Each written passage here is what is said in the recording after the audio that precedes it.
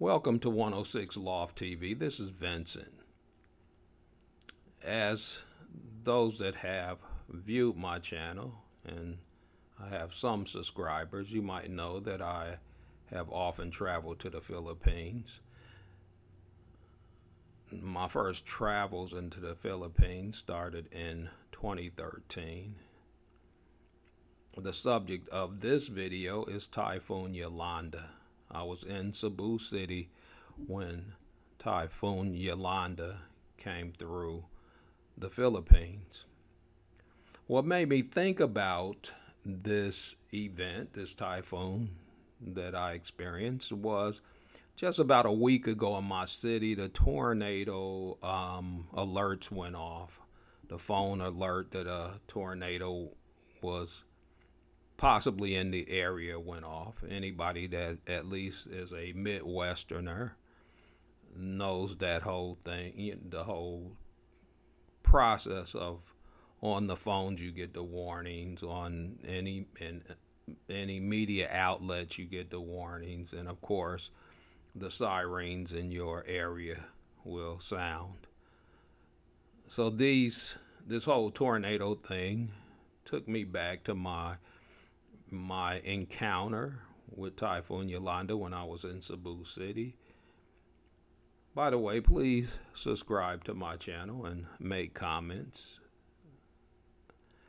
Anyway, so I'm in Cebu City. I'm staying at the house of, I have a friend in America, and he has a brother-in-law, their family in Cebu City, or I think it's not Cebu City, but it's a next city over. But anyway, so I'm staying at their house when this typhoon came through. I've been involved mildly in a tornado.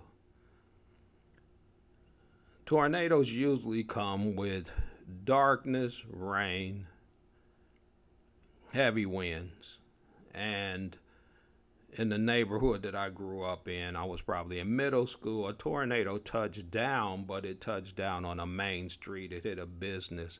And so tornadoes have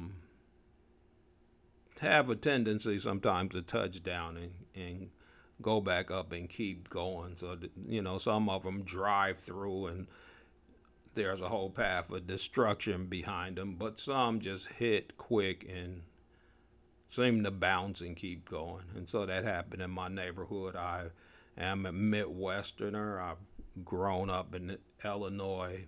I've lived in Wisconsin. So those are tornado areas. Other than that, in terms of like weather-related, severe weather-related deals, it's a tornado and then there are snowstorms. But snowstorms are really heavy snow. It's heavy snow is harmful. It can collapse roofs and that sort of thing. But it's pretty soft in comparison to a tornado or like a hurricane. But anyway, back to Cebu City, back to Typhoon Yolanda. You could Google Typhoon Yolanda, and it has to be in the top 3 of typhoons that have hit the Philippines. It did a lot of destruction, a lot of loss of life, a lot of loss of property. So anyway, I'm at my brother-in-law's house, or my friend's brother-in-law's house. I decide to go to Ayala Mall, which is a very big mall in Cebu City. I take a taxi there. I get there at about 5:30 p.m. The mall is closed and they are sending people back home. So, of course, I get back in the taxi. On the way back home, I seen the emergency vehicles, the emergency response to a typhoon coming to the area. The typhoon did not actually happen until the next day. The typhoon brought really, really heavy winds. It didn't really bring darkness. there was some rain, but the biggest thing about this typhoon was the heavy winds. Cebu City was not in the eye of that typhoon, according to my friend's brother-in-law. But the heavy, heavy winds that blew seemingly for hours it was scary. It was really, really scary. Across the street from the brother-in-law's house was probably a 7-foot heavy metal fence, and that those typhoon winds worked on that fence until it collapsed. It probably took an hour, hour and a half to collapse that fence, but it did.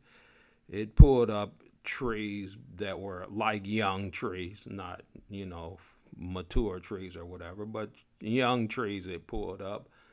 So high winds, not heavy rain, but some rain, some wetness, some moisture, but it was scary.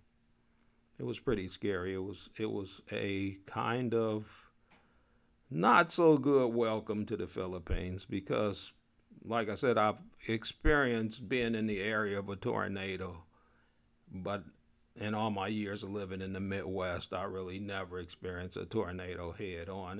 And well, I guess I didn't experience a typhoon head on either, but it was still a surprise to be in a typhoon, and especially in Typhoon Yolanda.